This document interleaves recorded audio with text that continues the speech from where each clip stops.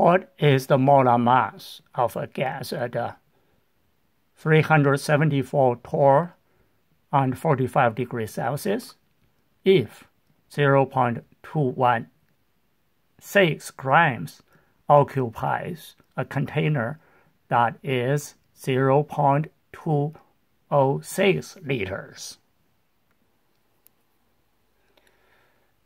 Okay, let's label the quantity given in the problem first. That's pressure, temperature, mass, volume. So we can start with the ideal gas law equation, PV equals nRT.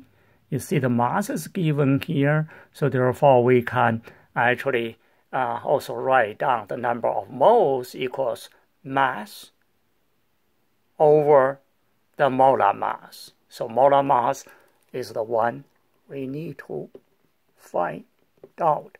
All right? Okay. Then we can rewrite this ideal gas law equation by replacing N with M over the molar mass, or T. So from this equation, we should be able to further write another equation for calculating the molar mass, again, which is what is asked in this question. Okay, if you can see, if we swap molar mass with PV, M, we pull it to the other side, then that will be mRT over PV. You see, we swap the position. Yeah, now we have everything we need to calculate the molar mass. M, the mass, we do have it. R, constant. T, yes. Pressure, yes. Volume, yes.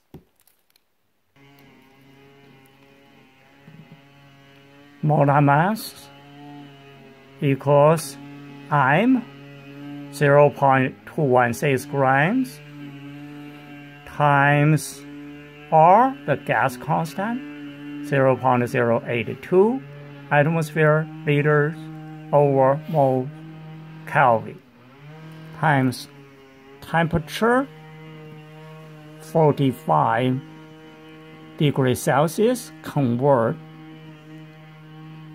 it to Kelvin.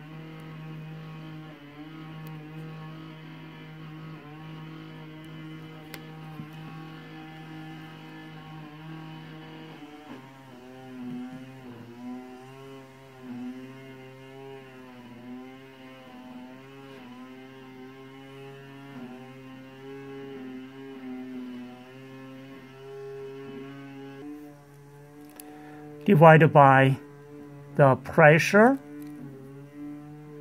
374 torr. Make sure we have to convert that to